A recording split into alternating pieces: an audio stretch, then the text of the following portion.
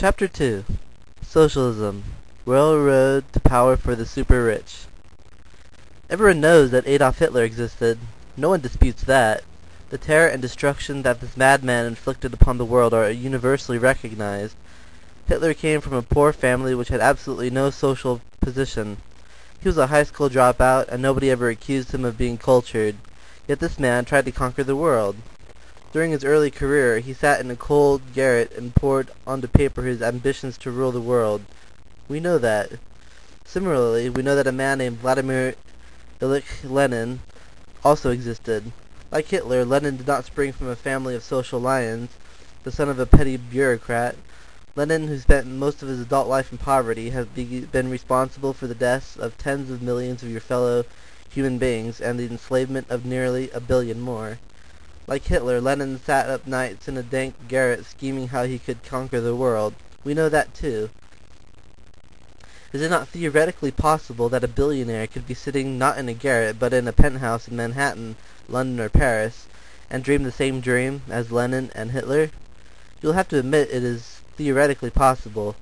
Julius Caesar, a wealthy aristocrat, did, and such a man might form an alliance or association with other like-minded men, might he not? Caesar did. These men would be superbly educated, command immense social prestige, and be able to pool astonishing amounts of money to carry out their purposes. These are advantages that Hitler and Lenin did not have. It is difficult for the average individual to fathom such perverted lust for power. The typical person, of whatever nationality, wants only to enjoy success in his job, to be able to afford a reasonably high standard of living, complete with leisure and travel. He wants to provide for his family in sickness and in health, and to give his children a sound education. His ambition stops there. He has no desire to exercise power over others, to conquer other lands or peoples, to be a king. He wants to mind his own business and enjoy life. Since he has no lust for power, it is difficult for him to imagine that there are others who have, others who march to a far different drum. But we must realize that there have been Hitlers and Lenins and Stalins and Caesars and Alexander the Greats throughout history. Why should we assume there are no such men today with perverted lust for power? If these men happen to be billionaires, is it not possible that they would use men like Hitler and Lenin as pawns to seize power for themselves? Indeed, difficult as this is to believe, such is the case. Like Columbus, we are faced with the task of convincing you that the world is not flat, as you have been led to believe all your life, but instead is round. We are going to present evidence that what you call communism is not run from Moscow or Peking, but is an arm of a bigger conspiracy, run from New York, London, and Paris. The men at the apex of this movement are not communists in the traditional sense of that term. They feel no loyalty to Moscow or Peking. They are loyal only to themselves and their undertaking. And these men certainly do not believe in the claptrap pseudo-philosophy of communism. They have no intention of dividing their wealth. Socialism is a philosophy which conspirators exploit, but in which only the naive believe. Just how finance capitalism is used as the anvil and communism as the hammer to conquer the world will be explained in this book. The concept that communism is but an arm of a larger conspiracy has become increasingly apparent throughout the author's journalistic investigations.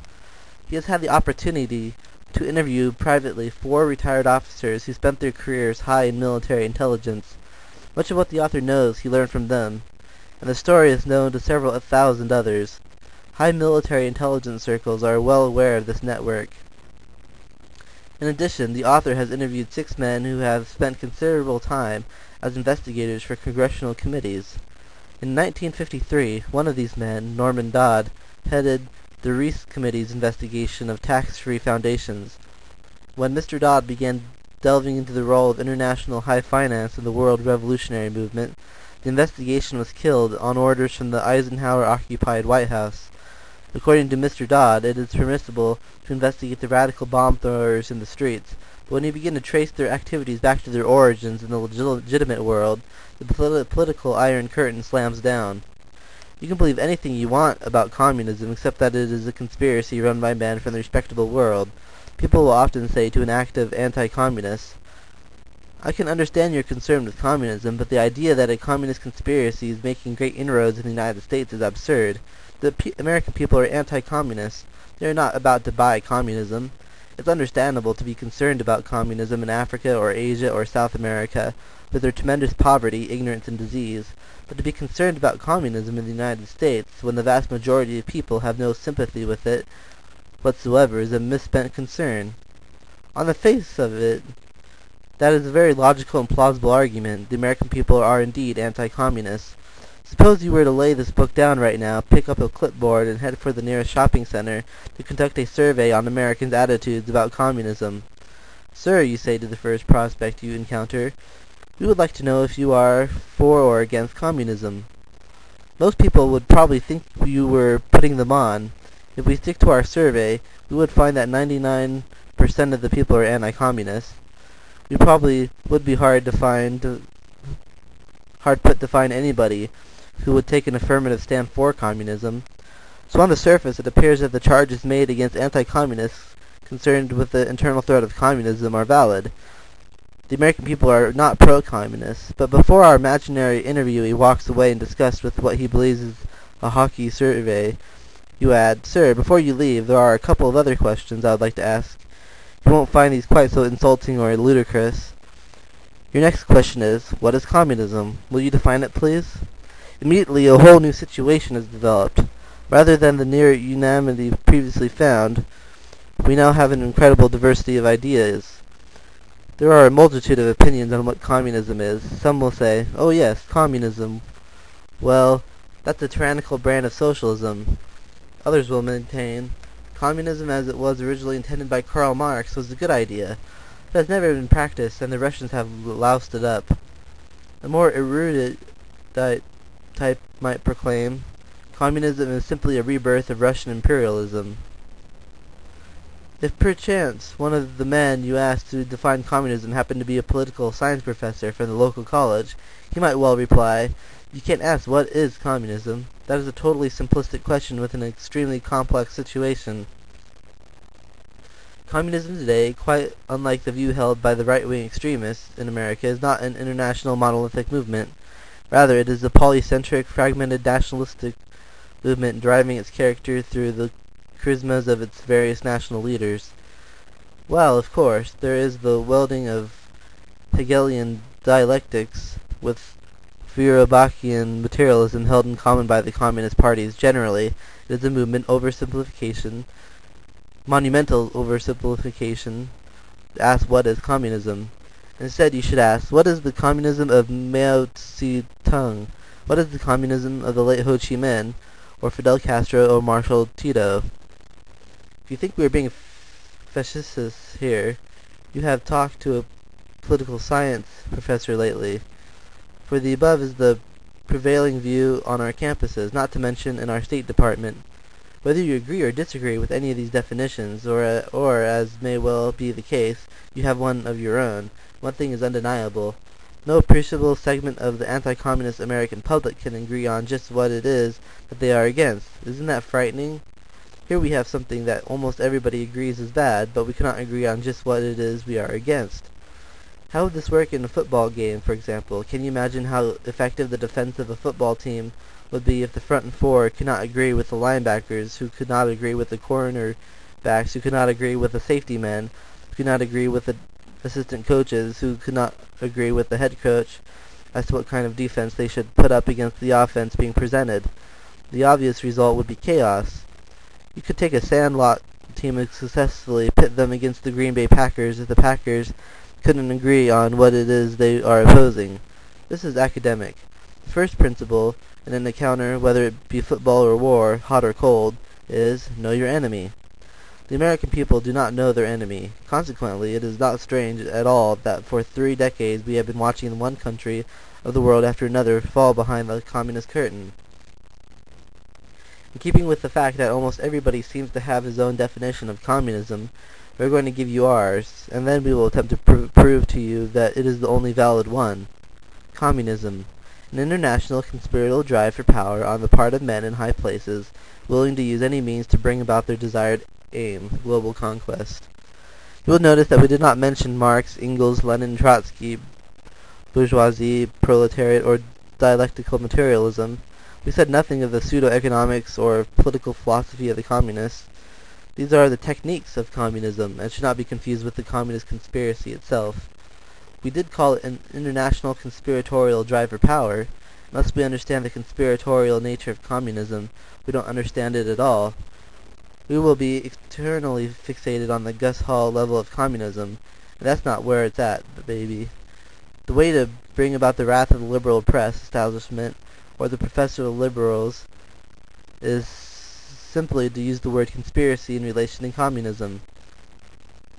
We're not supposed to believe that communism is a political conspiracy. We can believe anything else we wish to about it.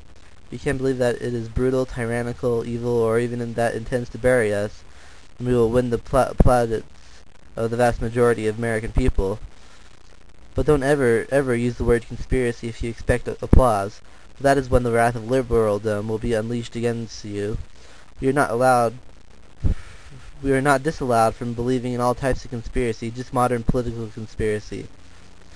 We know that down through the annals of history, small groups of men have existed who have conspired to bring the reins of power into their hands. History books are full of their schemes.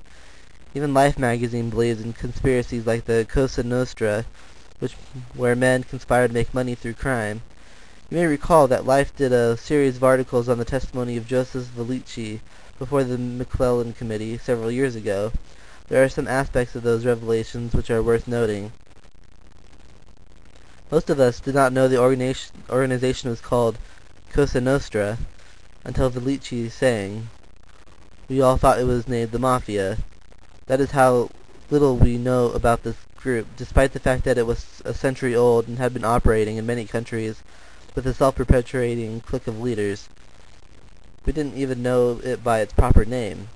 It is not possible a political conspiracy might exist, waiting for Joseph Velici to testify. Is Dr. Carroll Quigley the Joseph Velici of political conspiracies? We see that everybody, even Life magazine, believes in some sort of conspiracy. The question is, which is the more lethal form of conspiracy, criminal or political? And what is the difference between a member of the Cosa Nostra and a communist, or more properly, an insider conspirator? Men like Lucky Luciano, who have scratched and clawed to the top of the heap in organized crime, must of necessity be diabolically brilliant, cunning and absolutely ruthless. But almost without exception, the men in the hierarchy of organized crime have had no formal education. They were born into poverty and learned their trade in the back alleys of Naples, New York, or Chicago. Now suppose someone with the same amoral, grasping personality were born into a patrician family of great wealth, and was educated at the best prep schools, then Harvard, Yale, or Princeton, followed by graduate work possibly at Oxford. In these institutions he would become totally familiar with history, economics, psychology, sociology, and political science, after having graduated from such illustrious establishments of higher learning. Are we likely to find him out on the streets peddling 50-cent tickets to a numbers game? Would you find him pushing marijuana to high schoolers or running a string of houses of prostitution? Would he be getting involved in gangland killings? Not at all. With that sort of education, this person would realize that one wants power, real power. The lessons of history say, get into the government business, become a politician and work for political power, or better yet, get some politicians to front for you. That is where the real power and the real money is. Conspiracy to seize the power of government is as old as government itself. You can't study the conspiracies surrounding Alcibiades in Greece or Julius Caesar in ancient Rome, but we are not supposed to think that men today scheme to achieve political power. Every conspirator has two things in common with every other conspirator. He must be an accomplished liar and a far-seeing planner. Whether you are studying Hitler, Alcibiades, Julius Caesar, or some of our contemporary conspirators, you will find that their patient planning is almost overwhelming. We repeat FDR's statement in politics. Nothing happens by accident. If it happens, you can bet it was planned that way. In reality, communism is a tyranny planned by power seekers whose most effective weapon is the big lie. And if one takes all the lies of communism and boils them down, you will find they distill into two major lies, out of which all others spring. They are, 1. Communism is inevitable, And 2. Communism is a movement of the downtrodden masses rising up against exploiting bosses. Let us go back to our imaginary survey and analyze our first big lie of communism, that it is inevitable. You will recall that we asked our interviewee if he was for or against communism, then we asked him to define it. Now we are going to ask him, "Sir, do you think communism is inevitable in America?" And in almost every case the response will be something like this: "Oh, well, no, I don't think so. You know how Americans are. We are a little slow sometimes in reacting to danger. You remember Pearl Harbor, but the American people would never sit still for communism." Next we ask him, "Well then, do you think socialism is inevitable in America?" The answer in almost every case will be similar to this: "I'm no socialist, you understand, but I see what is going on in this country. Yet I have to say that socialism is inevitable." Then we ask our interviewee, "Since you say you are not a socialist, but you feel the country is being socialized, why don't you do something about it?" His response will run, "I'm only one person. Besides, it's inevitable. You can't fight City Hall. Heh heh heh. Don't you know that the boys down at City Hall are doing everything they can to convince you of that? How effectively can you oppose anything if you feel your opposition is futile? Giving your opponent the idea that defending himself is futile is as old as warfare itself. In about 500 BC, the Chinese warlord philosopher Sun Tzu stated, 'Supreme excellence in warfare lies in the destruction of your enemy's will to resist in advance of perceptible hostilities.' We call it Psy-war, or psychological warfare today. In poker, it is called running a good bluff. The principle is the same. Thus we have the American people, anti-communist but unable to define it, and anti-socialist but thinking it is inevitable. How did Marx view communism? How important is the inevitability of communism to the communists? What do the communists want you to believe is inevitable, communism or socialism? If you study Marx's Communist Manifesto, you'll find that, in essence, Marx said the proletarian revolution would establish the socialist dictatorship of the proletariat. To achieve the socialist dictatorship of the proletariat, 3 things would have to be accomplished. 1. The elimination of all right to private property. 2. The dissolution of the family unit. And 3. Destruction of what Marx referred to as the opiate of the mass of the people, religion. Marx went on to state that when the dictatorship of the proletariat had accomplished these 3 things throughout the world, and after some undetermined length of time, as you can imagine, he was very vague in this point, the all-powerful state would miraculously wither away and state socialism would give way to communism. You wouldn't need any government at all. Everything would be peace, sweetness, and light, and everybody would live happily ever after. But first, all communists must work to establish socialism. Can't you just see Karl Marx really believing that an omnipotent state would wither away? Or can you imagine that a Joseph Stalin or any other man with the cunning and ruthlessness necessary to rise to the top of the heap in an all-powerful dictatorship would voluntarily dismantle the power he had built by fear and terror? Footnote. Karl Marx was hired by a mysterious group who called themselves the League of Just Men to write the Communist Manifesto as demagogic boob bait to appeal to the mob. In actual fact, the Communist Manifesto was in circulation for many years before Marx's name was widely enough recognized to establish his authorship for this revolutionary handbook. All Karl Marx really did was to update and codify the very same revolutionary plans and principles set down 70 years earlier by Adam Weishaupt, the founder of the Order of Illuminati in Bavaria, and it is widely acknowledged by serious scholars of the subject that the League of Just Men was simply an extension of the Illuminati, which was forced to go deep underground after it was exposed by a raid in 1786 conducted by the Bavarian authorities. Socialism would be the bait, the excuse to establish the dictatorship. Since dictatorship is hard to sell in idealistic terms, the idea had to be added that the dictatorship was just a temporary necessity and would soon dissolve of its own accord. You really have to be naive to swallow that, but millions do. The drive to establish socialism, not communism, is at the core of everything the communists and the insiders do. Marx and all of his successors in the communist movement have ordered their followers to work on building socialism. If you go to hear an official communist speaker, he never mentions communism. He will speak only of the struggle to complete the socialization of America. If you go to a communist bookstore, you'll find all of their literature pushes this theme. It does not call for the establishment of communism, but socialism. And many members of the establishment push the same theme.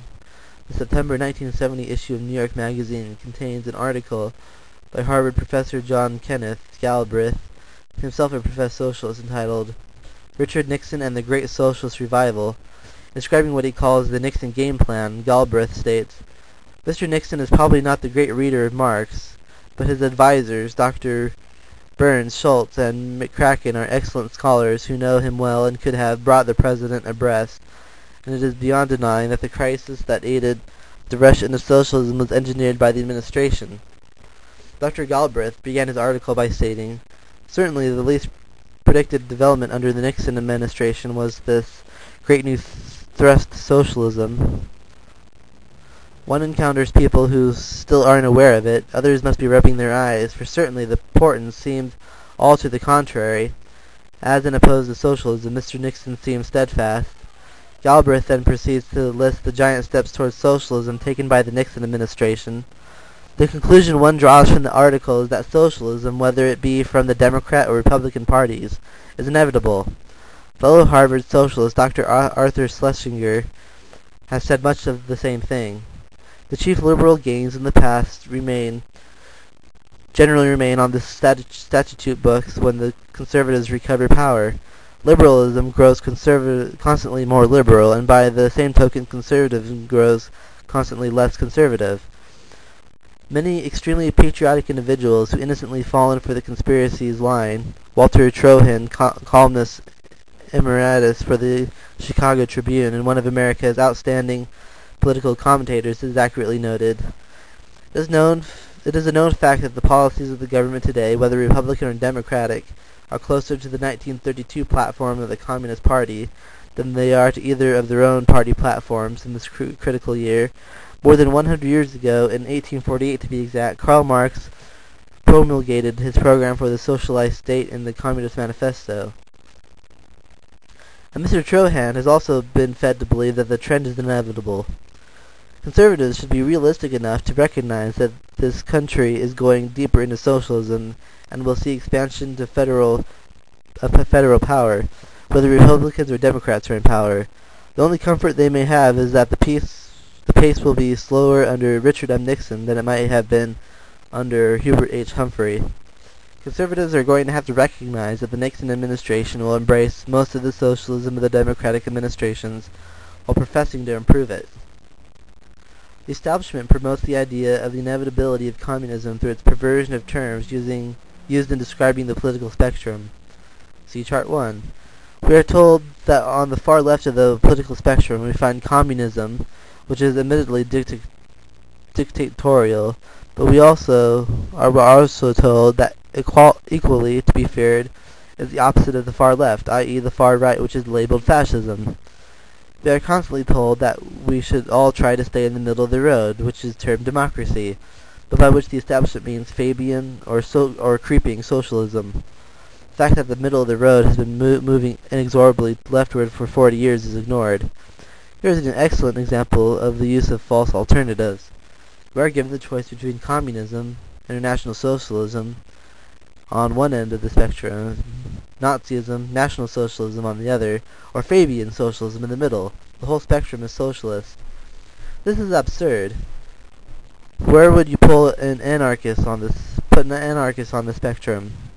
Where do you put a person who believes in a constitutional republic and the free enterprise system? He is not represented here. Yet the spectrum is used for political definitions by a probable 90% of the people of the nation. There is an accurate political spectrum. See Chart 2. Communism is by definition total government. If you have total government, it makes little difference whether you call it communism, fascism, socialism, Caesarism, or Pharaohism. It's all pretty much the same from the standpoint of the people who must live and suffer under it. If total government by any of its pseudonyms stands on the far left, then by logic the far right should represent anarchy or no government. Our founding fathers revolted against the near total government of the English monarchy, but they knew that having no government at all would lead to chaos. So they set up a constitutional republic with a very limited government. They know that men prospered in freedom, Although the free enterprise system is not mentioned specifically in the Constitution, it is the only one which can exist under a constitutional republic. All collectivist systems require power and government which the Constitution does not grant. Our founding fathers had no intention of allowing the government to become an instrument to steal the fruit of one man's labor and give it to another who had not earned it. Our government was to be one of severely limited powers. Thomas Jefferson said, "In questions of power, then let no man be heard of confidence in man, but bind him down for mischief by the chains of the Constitution." Jefferson knew that if the government were not enslaved, people soon would be. If it was Jefferson's view that government governs best which governs least, our forefathers established this country with the very least possible amount of government. Although they lived in an age before automobiles, electric lights, and television, they understood human nature and its relation to political systems far better than do most Americans today. Times change, technology changes, but principles are eternal. Primarily, government was to provide for national defense and establish a court system. But we have burst the chains that Jefferson spoke of, and for many years now we have been moving leftward across the political spectrum toward collectivist total government. Every proposal by our political leaders, including some which are supposed to have the very opposite effect, such as Nixon's revenue-sharing proposal, carry us further leftward to centralized government. This is not because socialism is inevitable. It is no more inevitable than Pharaohism. It is largely the result of clever planning and patient gradualism. Since all communists and their insider bosses are waging a constant struggle for socialism, let us define that term. Socialism is generally defined as government ownership and or control over the basic means of production and distribution of goods and services. When analyzed, this means government control over everything, including you. All controls are people controls. If the government controls these areas, it can eventually do just exactly as Marx set out to do: destroy the right to private property, eliminate the family, and wipe out religion. We are being socialized in America, and everybody knows it. If we had a chance to sit down and have a cup of coffee with a man in the street that we have been interviewing, he might say, "You know, the one thing I can never figure out is why all of these very, very wealthy people like the Kennedys, the Fords, the Rockefellers, and others are for socialism. Why are the super rich for socialism? Don't they have the most to lose? If I take a look at my bank account and compare it with Nelson Rockefeller's, it seems funny that I am against socialism and he's out promoting it. Or is it funny?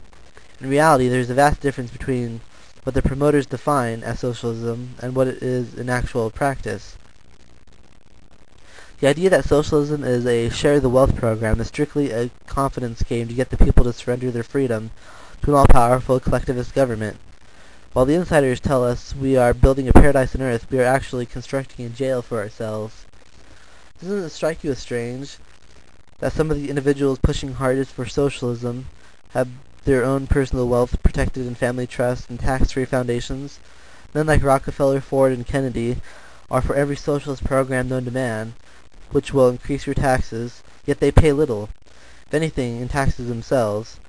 An article published by the North American Newspaper Alliance in August of 1967 tells how the Rockefellers pay practically no income taxes despite their vast wealth. The article reveals that one of the Rockefellers paid the grand total of $685 personal income tax during a recent year. The Kennedys have their Chicago Merchandise Mart, their mansions, yachts, planes, etc., all owned by their myriads of family foundations and trusts. Taxes are for peons. That hypocrites like Rockefeller, Ford, and Kennedy pose as great champions of the downtrodden. They were really concerned about the poor, rather than using socialism as a means of achieving personal political power. They would divest themselves of their family fortunes. There is no law which prevents them from giving away their own fortunes to the poverty-stricken. Shouldn't these men set an example and practice what they preach?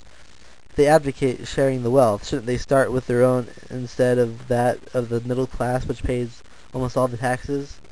Why don't Nelson Rockefeller and Henry Ford II give away all their wealth, retaining only enough to pace themselves at the national average? Can't you imagine Ted Kennedy giving up his mansion, airplane, and yacht and moving into a $25,000 home with a $20,000 mortgage like the rest of us? We are usually told that this clique of super rich are socialists because they have a guilt complex over wealth they inherited and did not earn. Again, they could relieve their these supposed guilt complexes simply by divesting themselves of their unearned wealth. There are doubtless many wealthy do-gooders who have given a guilt complex by their college professors, but that doesn't explain the actions of insiders like the Rockefellers, Fords, or Kennedys. All their actions betray them as power seekers. But the Kennedys, Rockefellers, and their super-rich confederates are not being hypocrites in advocating socialism. It appears to be a contradiction for the super-rich to work for socialism and the destruction of free enterprise. In reality, it is not. Our problem is that most of us believe socialism what the socialists want us to believe. It is the share the wealth program. That is the theory. But is that how it works? Let us examine the only socialist countries according to the socialist definition of the word extent in the world today. These are the communist countries. The communists themselves refer to these as socialist countries, as in the Union and Soviet Socialist Republics. Here, in the reality of socialism, you have a tiny oligarchical clique at the top, usually numbering no more than 3% of the total population, controlling this total wealth, total production, and the very lives of the other 97%. Certainly, even the most naive observe that Mr. Brezhnev doesn't live like one of the poor peasants out on the Great Russian steppes. But according to socialist theory, he is supposed to do just that. One understands that socialism is not a share the wealth program, but is in reality a method to consolidate and control the wealth. Then the seeming paradox of super-rich men promoting socialism becomes no paradox at all. Instead, it becomes the logical, even the perfect tool of power-seeking megalomaniacs. Communism, or more accurately socialism, is not a movement of the downtrodden masses, but of the economic elite. The plan of the conspirator insiders, then, is to socialize the United States, not to communize it. How is this to be accomplished? Chart 3 shows the structure of our government as established by our founding fathers. The Constitution fractionalized and subdivided governmental power in every way possible. The founding fathers believed that each branch of the government, whether at the federal, state, or local level, would be jealous of its powers and would never surrender them to centralized control. Also, many phases of our lives, such as charity and education, were put totally, or almost totally, out of the grasp of politicians. Under this system, you could not have a dictatorship. No segment of government could possibly amass enough power to form a dictatorship. In order to have a dictatorship, one must have a single branch holding most of the reins of power. Once you have this, a dictatorship is inevitable. The English philosopher Thomas Hobbes noted, "Freedom is government divided into small fragments." Woodrow Wilson, before he became the tool of the insiders, observed, "This history of liberty is a history of the limitations of government power, not the increase of it." And the English historian Lord Acton commented, "Power tends to corrupt, and absolute power corrupts absolutely." Even though these men lived out after our Constitution was written, our forefathers understood these principles completely. What is happening today? As we move leftward along the political spectrum towards socialism, all the reins of power are being centralized in the executive branch of the federal government. Much of this is being done by buying with legislation or with free federal grants all the other entities. Money is used as bait, and the hook is federal control. The Supreme Court has ruled, and in this case quite logically, that it is hardly lack of due process for the government to regulate that which it subsidizes. If you and your clique wanted control over the United States, it would be impossible to take over every city hall, every seat in the State House. You would want all power invested at the apex of this executive branch of the federal government. Then you would have only to control one man to control the whole shebang.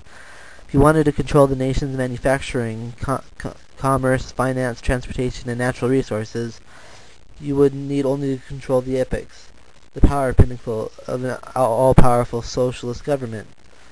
Then you would have a monopoly and could squeeze out all your competitors. If you wanted a national monopoly, you must control a national socialist government. If you want a worldwide monopoly, you must control a world socialist government. That is how the game is all about. That is what the game is all about. Communism is not a movement of the downtrodden masses, but is a movement created, manipulated, and used by power-seeking billionaires in order to gain control over the world. First by establishing a socialist governments in the various nations, and then consolidating them all through a great merger into an all-powerful world socialist superstate, probably under the auspices of the United Nations. The balance of this book will outline just how they have used communism to approach that goal.